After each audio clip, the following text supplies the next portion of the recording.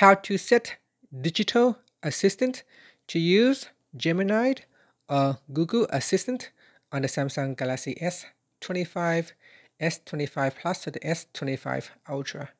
Now at the moment, if I say, okay Google, it will open up Gemini, but if you want to change it to use Google Assistant or vice versa, you can do so. First, let's open up. Okay, I understand.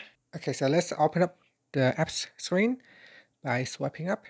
In here, you want to look for Gemini. If Gemini is not installed by default on your device, you can do so from Play Store. So you can look for Google Assistant, or you can look for the Gemini app.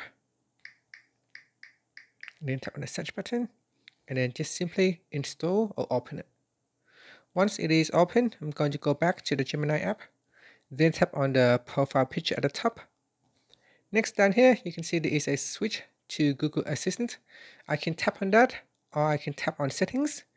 In here, scroll down and tap on Digital Assistant from Google. From here, you can choose Google Assistant. That will allow you to switch over. Then tap on switch, and that's it. Now if I say, okay Google, you can see it will open up Google Assistant. And here I can switch it back, so I can go into Gemini. I can't help with that, but you should be able to make the changes. So my other phones activated Gemini. Okay, so here I tap on the continue button. So it's here, get to know Gemini, your AI assistant. Here I tap on the continue button. And if I go into my settings, you can see as soon as I open Gemini, it automatically switch over to Gemini. Okay, Google. And here it will automatically default to Gemini as the default digital assistant.